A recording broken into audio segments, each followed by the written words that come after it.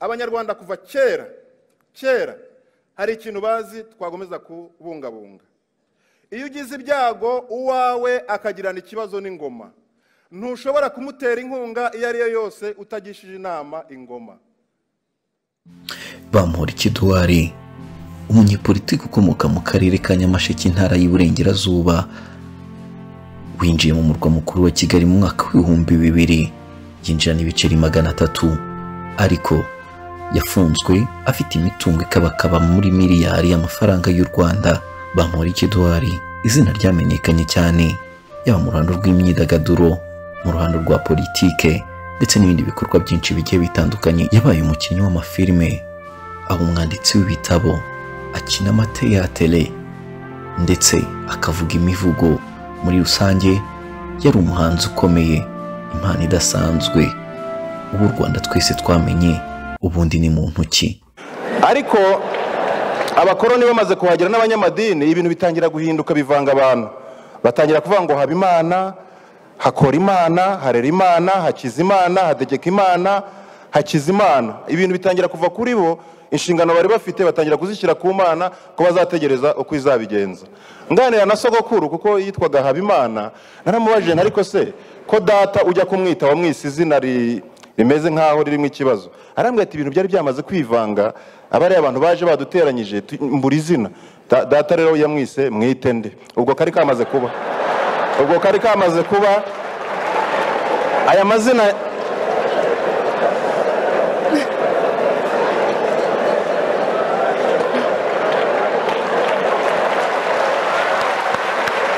aya mazina nyakubahwa Perezida wa Repubulika,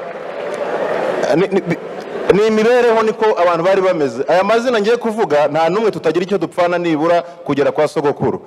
Kuva kuri Mwitende rero hari Mwitende, ndi mubanzi, nzabarankize, nzabakirana, zikamanwa abanzi, Rwango, mbarimo mbazi, Mozenzi, bandora y'ingwe, bapfa kurera, nzihonga, nzihorera na Bamporiki.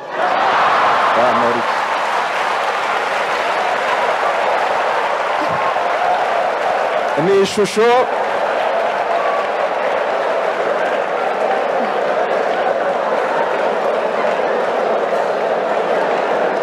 DCTV Rwanda. Wamumenye ku izina rya Tadeyo, papa wa Sorina na Budensiana mu ikinamico Runana. Uyu akaba yari inshuti y'akadusohoka ya Bushombe Stefano. Aba bose bakaba bari batuye Nyarurembo. Muri iyo kinamico Bamporiki Edouard yavuze ku itariki 24 Ukuboza mu mwaka w'1983, avukira i Nyamasheke mu ntara y'Iburengerazuba nk'uko nari nabikubwiye haruguru. Ari naho yaje kwiga amashuri abanza ndetse ahigira n'ayisumbuye. Yakuze akunda kwandika cyane, by'umwihariko akaba yarandikaga imivugo, aho yigendaga yitabira amarushanwa agiye atandukanye mu bigo by'amashuri. Ubwo yari afite imyaka 11 gusa, yakoze umuvugo witwa Iyo badatsembwa tuba dutwenga, ari nawe watumye amenyekana nk'umusizi ukiri umwana. Nyuma amaze kuba umusore yagiye abona umwanya wo kuvuga imivugo mu birori bigiye bitandukanye byo ku rwego rw'igihugu, nko ku munsi mukuru w'intwari ndetse n'indi minsi mikuru igiye itandukanye iba mu Rwanda. Bamporiki Edouard yasanzwe akunda kumva cyane ikinamico Runana akiri muto, akayikunda cyane ndetse akifuza kuba umwe mu bakinnyi b'ikinamico Runana. Mu mwaka w'2003 nibwo yashakishije cyane aho umushinga utegura Runana wakoreraga. Yaje kuhamenya, maze agezeyo arabinginga ngo bareke ajya akina niyo batamuhemba, ariko akaba umwe mu bagize ikipe ikina Runana.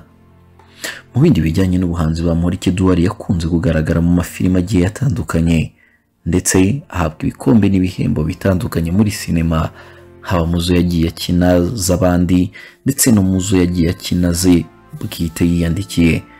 Muri filime yagaragayemo harimo iyitwa Munyarungabo y'umugabo witwa Isaac Chang ukomoka muri Amerika, iyitwa Rwanda Take 2 ya Pia ndetse n'iyitwa Imitoma ya Kwezi, n'izindi filime nyinshi zigiye zitandukanye.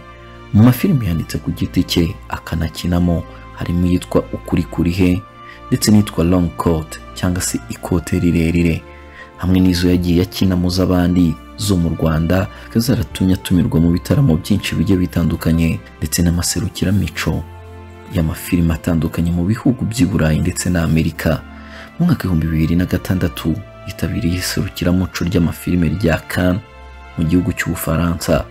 Mu mwaka 2010 yitabiriye iserukiramuco i Rotterdam mu Buholandi. Mu mwaka 2011 yitabiriye iserukiramuco muri Turikiya ryitwa Crime and Punishment. Mu mwaka 2011 kandi yitabiriye irindi serukiramuco ry'Heartland muri Leta Zunze Ubumwe za Amerika. Mu bijyanye n'ibihembo, mu mwaka 2008 yabonye igihembo yakuye New York muri Leta Zunze Ubumwe za Amerika, akaba yarahembwe kwandika filime nziza cyangwa se Best Script ubwo yandikaga filime Long Coat. Iyi ikaba ari filime yagaragayemo abahanzi b'abanyarwanda bagiye batandukanye barimo nka Miss Chanel, Mani Martin ndetse na Jimmy Gatete n'abandi bagiye batandukanye. Muri 2011 yabonye igihembo cy'umukinnyi mwiza Best Actor mu iserukiramuco rya Heartland. Ubwo u Rwanda rwari ruri kwizihiza imyaka 27 ishize rubohowe, Bamporiki Edouard yagiye kuri Radio Rwanda mu kiganiro yagiye atumiwemo. Icyo gihe yari Minisitiri w'Ubutegetsi bw'Igihugu muri Minisiteri y'Umuco n'Urubyiruko. Yaje gutanga ubuhamya avuga ko yaturutse iwabo i Nyamasheke mu mwaka 2000 afite ibiceri 300 gusa, ariko kuri ubu akaba yari afite imitungo ibarirwa muri miliyari y'amafaranga y'u Rwanda abikesha politike nziza ya FPR.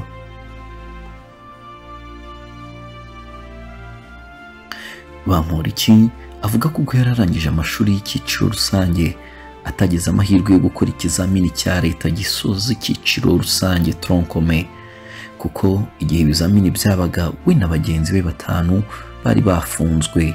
Icyo gihe ngo bari bitiranyijwe n'ibisambo, babafunga icyumweru cyose, baza gufungurwa ibizamini byararangiye.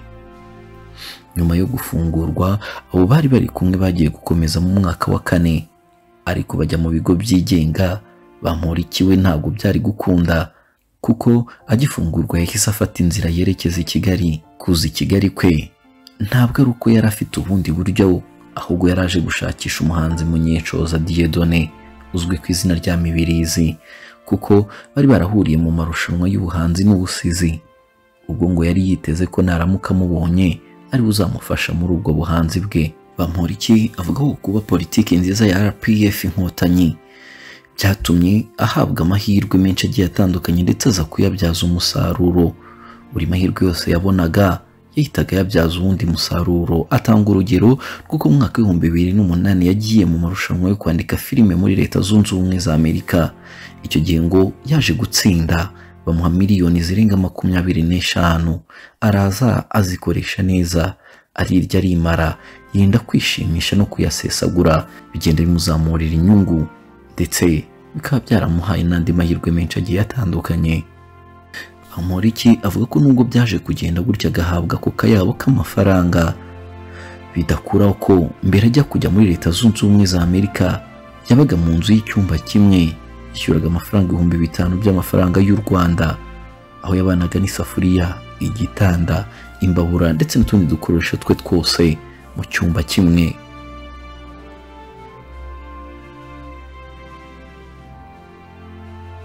Mu bijyanye n'amashuri, Bamporiki yagiye ahantu henshi hagiye hatandukanye mu bihugu bitandukanye, harimo amasomo ajyanye na sinema, aho yize i Burayi ahitwa Prague ibijyanye na sinema, aza no kwiga muri Leta Zunze Ubumwe za Amerika ibijyanye no kubaka amahoro ndetse no kurwanya amakimbirane.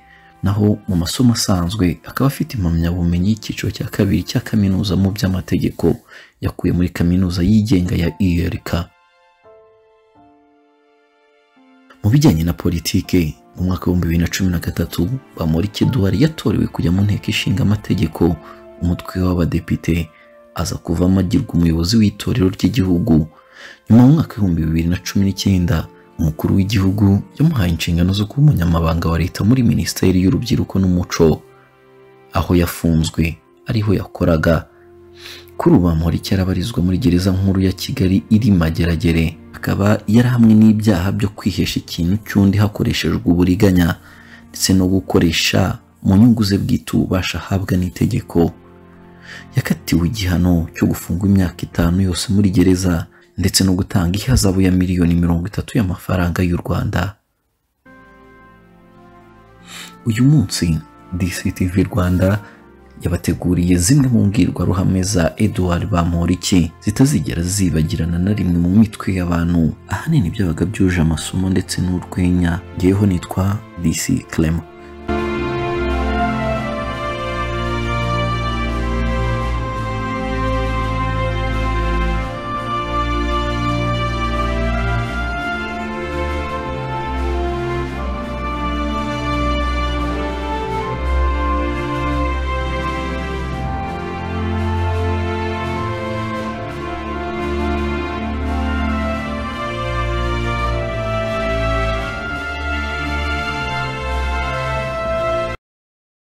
Kuba turiho ni ikimenyetso ndashidikanywaho ko dufite abo dukomokaho.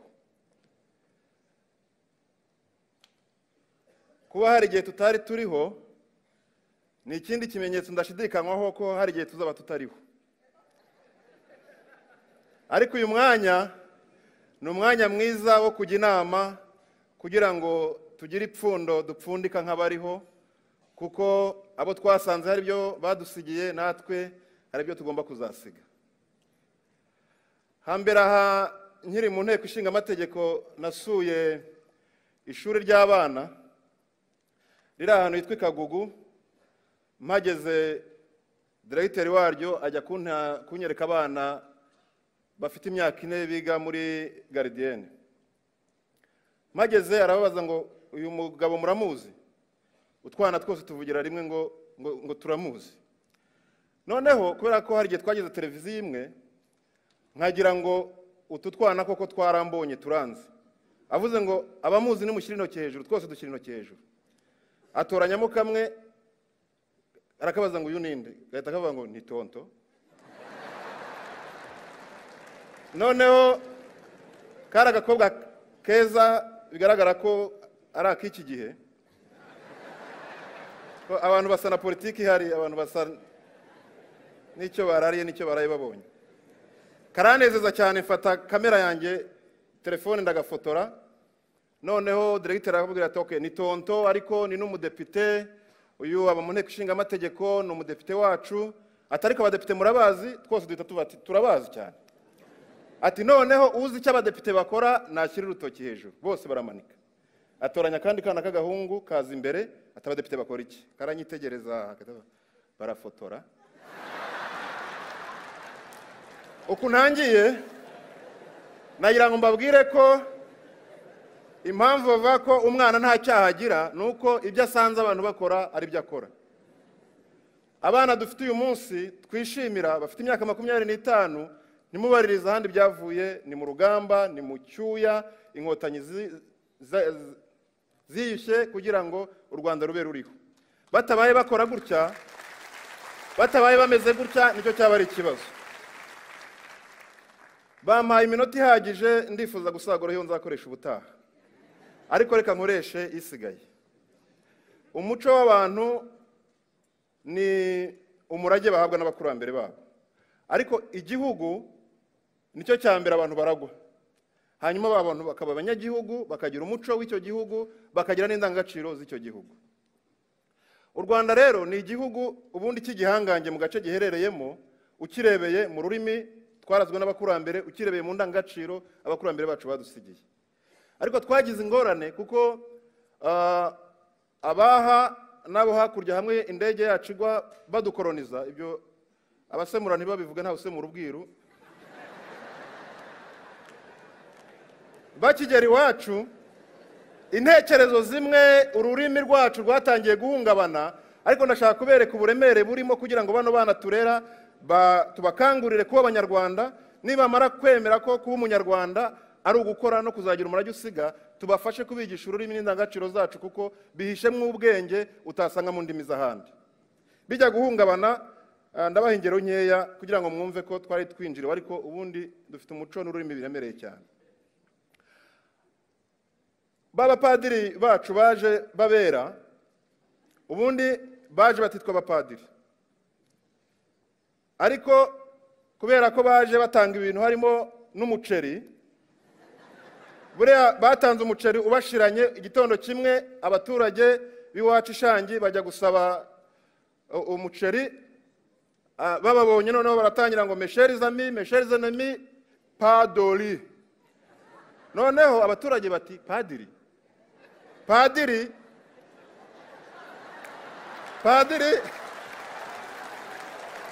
nimukora ubushakashatsi murasanga nta muntu wigeze avuga ko aba bapriste bacu ari abapadiri, usibye abaturage babwiwe ngo padori, bo bagatavuga ngo padiri.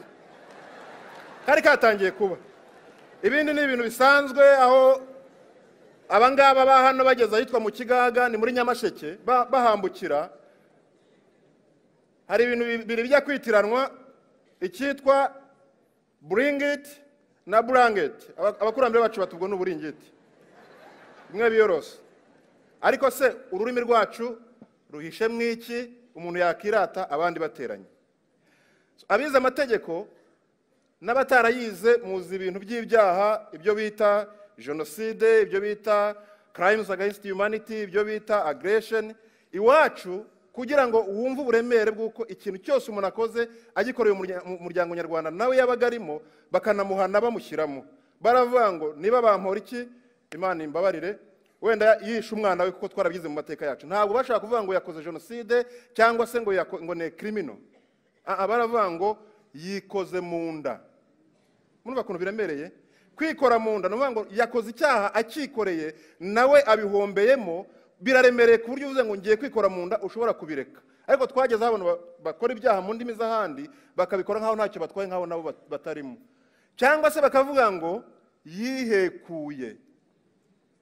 Murumva bitaremereye? Ya indi yashize. Hanyuma reka mbahe n'akandi gato ku bintu byo kuramukanya, mwumve ukuntu u Rwanda n'umuco warwo uremereye. Ahandi baravuga ngo bonjour, bonne nuit, au revoir, ariko iwacu baravuga ngo mwaramukanya amahoro. Abakurambere bawe, wowe n'abazagukomokaho bababumbira hamwe, mwaba muri amahoro.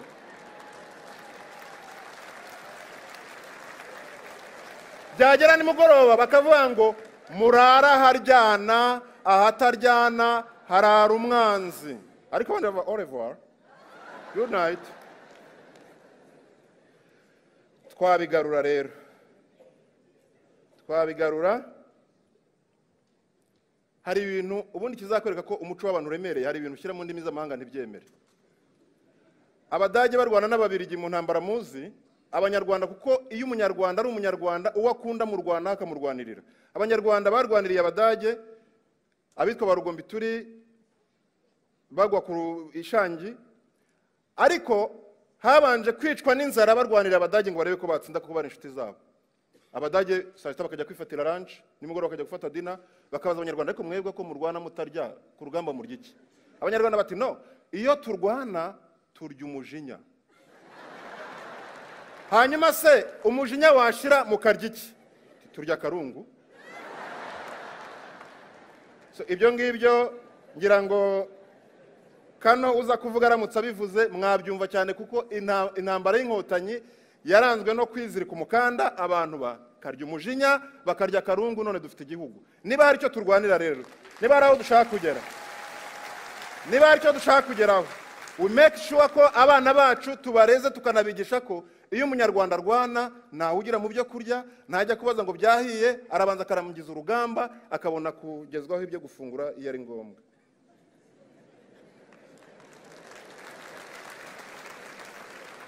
Nsoze rero mbasaba ko twafasha abakiri bato, abavuka, tukabayobora ku iriba ry'abakurambere bacu ryafukuwe nabo, rikaza gutobwa na politiki mbi yabayeho, ariko abayobozi bacu bakongera bakaritokora rikabira iriba rizima, be kuvoma ku mariba y'ahandi nk'abatagira iriba ry'iwabo. Aba bana muraza kumbwira ngo natwe i Kigali dusigaye tugira abana b'imyaka 8 tukabohereza muri Amerika n'i Burayi, ni amahano ubundi. Iriya ni imyaka umwana aba akeneye kuvoma ku iriba ry'iwabo, akamenya kwa sekuru kwa nyirakuru mu bakurambere be. Ndatanga inama rero nk'umutoza w'intore, ukifite ayo mavuta nawe n'umutoza w'ikirenga atarayasubirana, kubera ko ngiye kuvuga ikintu gikomeye. Byaba byiza dutangiye kujya dufata abana bacu mu gihe batangiye kugira amatsiko yo kumenya, tukabohereza i Rwanda nk'ababohereza kwa nyirakuru. Dufite gahunda y'urugerero, umwana nubona atangiye kugira amatsiko yo kumenya, reka banza amenye iby'iwabo, abone asasira iby'ahandi, azabone kumenya iby'ahandi. Ubwo ngubwo n'ababavanaga i Rwanda tubajyana muri Amerika badashobora no kwisobanura, ubwo turabakebuye. Ndatekereza ko ntawe ntokoje, ntawe numukiye.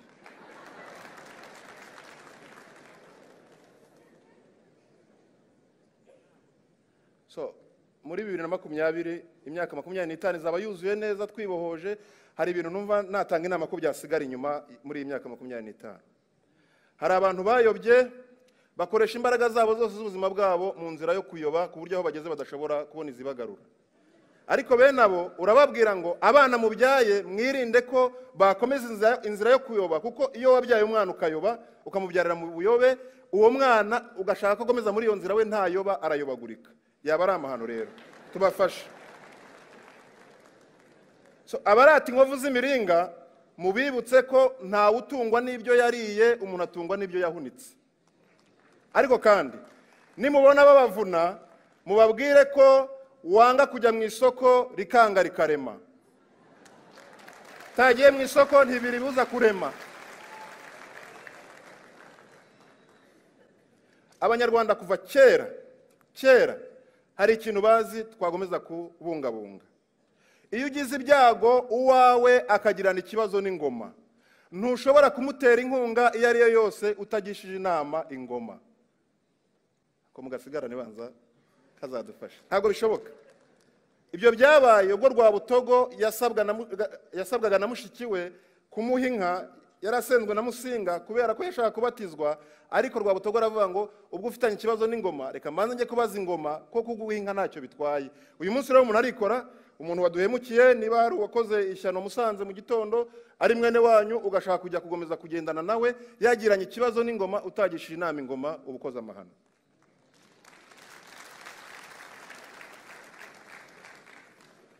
Ndatanga inama ko twagomeza kuba muri uyu mwuka mwiza w'ubudasa, tukubaka u Rwanda rwacu mu budasa.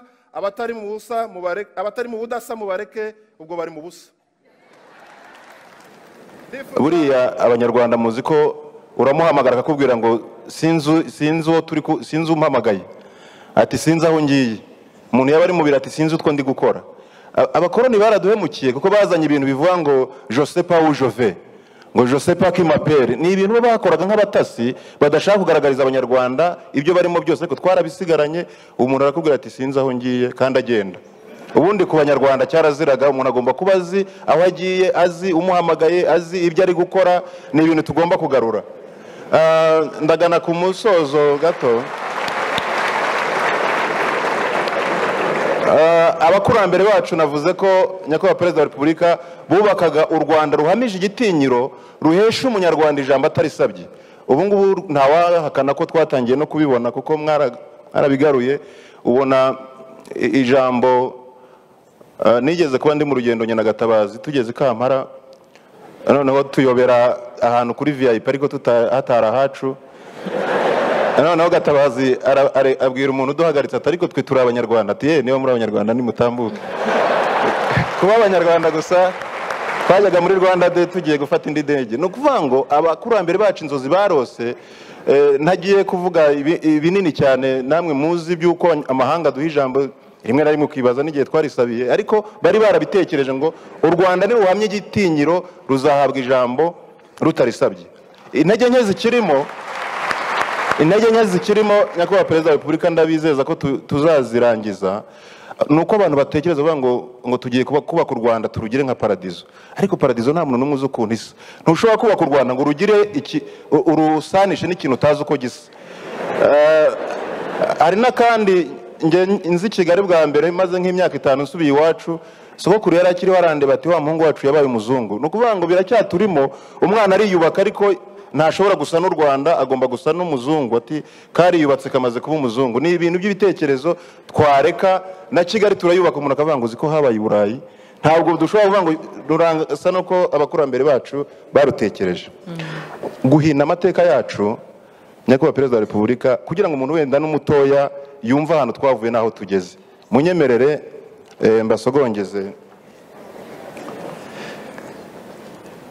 Abakurambere no kugeza uyu munsi, kugira ngo abantu bagaragaze uko babona ubuyobozi buriho, bashobora kutabona ijambo, nta mushyikirano wabaye, ariko umuntu akagira umugisha agashaka yabyara umwana agahita amwita bihwanye n'ubutegetsi buhari.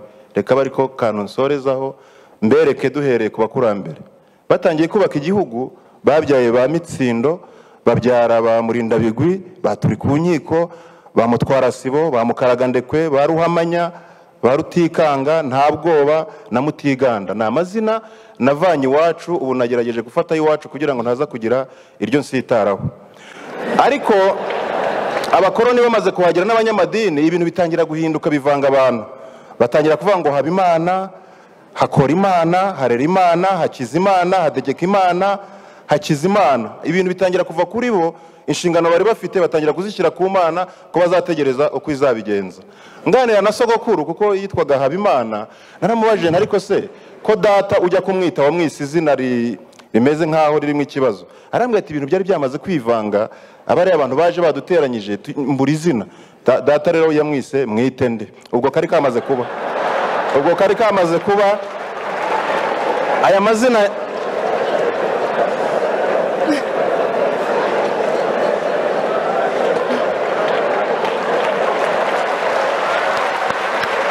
Aya mazina Nyakubahwa Perezida wa Repubulika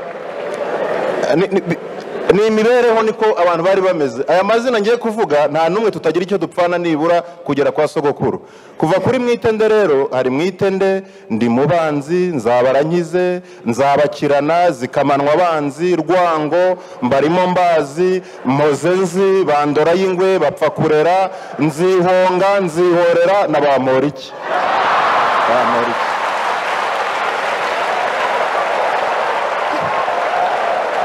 Ni ishusho